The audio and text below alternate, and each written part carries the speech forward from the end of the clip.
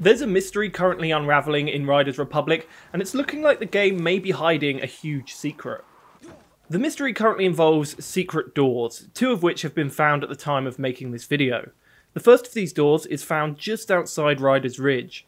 The door features a blueprint for chill spots, essentially showing how the door can teleport players.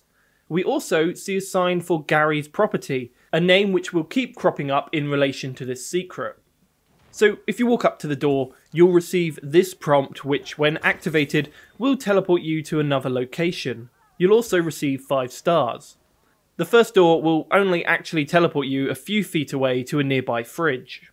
A couple of things to note here are the no dig, no ride police tape and the aim here target on the ground, both of which we'll come back to later. Now there's also a second door, this time located on a small island along the Colorado River.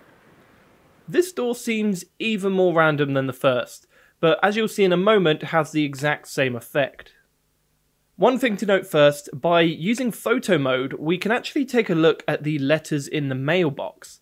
They both have names and addresses on them, which may be developers, but from the bit of research that I've done so far, I can't really seem to find a link to anything significant. So, back to the door. Once again, we'll be met by the same prompt, but this time we will be teleported a little further afield to Gary's HQ. Now there's definitely some interesting things going on here. We have arrows, possibly pointing somewhere of interest, a TV set which is pretty good for taking photos through, and in the centre a recreation of the whole game world in sand, with the message "No dig, no ride" appearing once again. What any of this means, I really have no idea yet.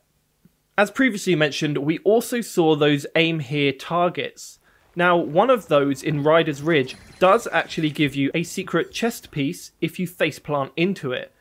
However, with the target near the fridge, I've had no luck. It's likely that these are just a generic piece of graffiti, as it can be seen in multiple other locations.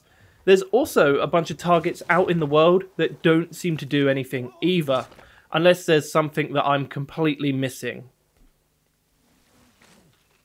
I really do feel like there might be a much bigger mystery here to be solved, or at least another couple of doors to be found, just like the secret buttons in Ghost Recon Wildlands. Fuck, you're a fucking genius, man. So I'm going to be following this closely to see if we can solve it, or perhaps it would just be a giant waste of time.